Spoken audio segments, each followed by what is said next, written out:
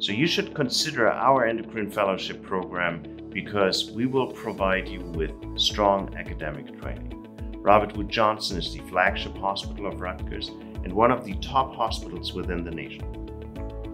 Our faculty provides outstanding clinical care and will be role models. While our fellows are on the inpatient endocrine service here, they see patients who have undergone CABG, heart transplant, renal transplant, stem cell transplants.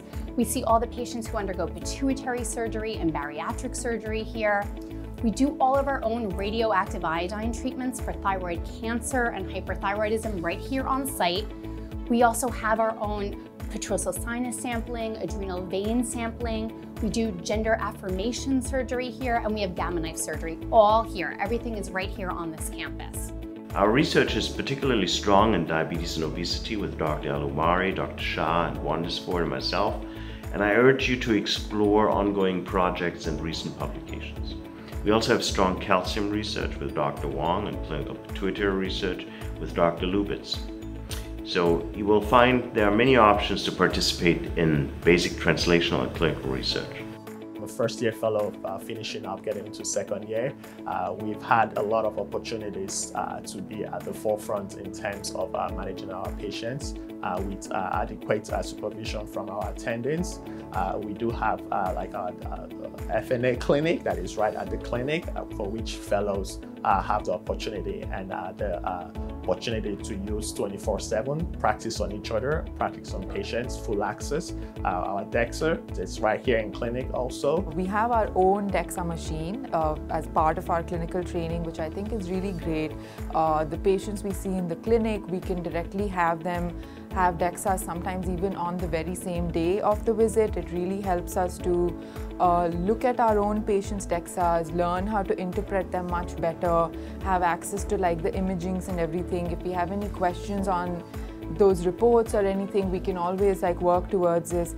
Also, for me, it's working as a part of my research experience over here. This is our thyroid ultrasound and biopsy clinic. This is a part of the thyroid education that all the fellows get.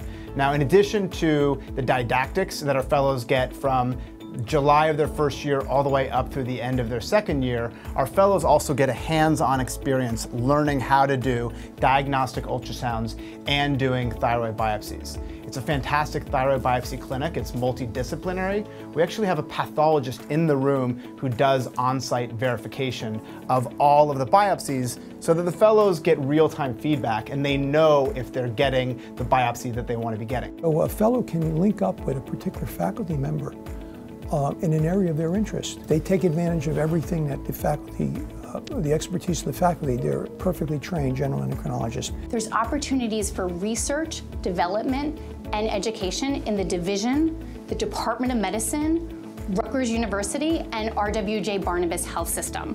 RWJ Barnabas Health System currently involves 11 hospitals, and it's ever growing.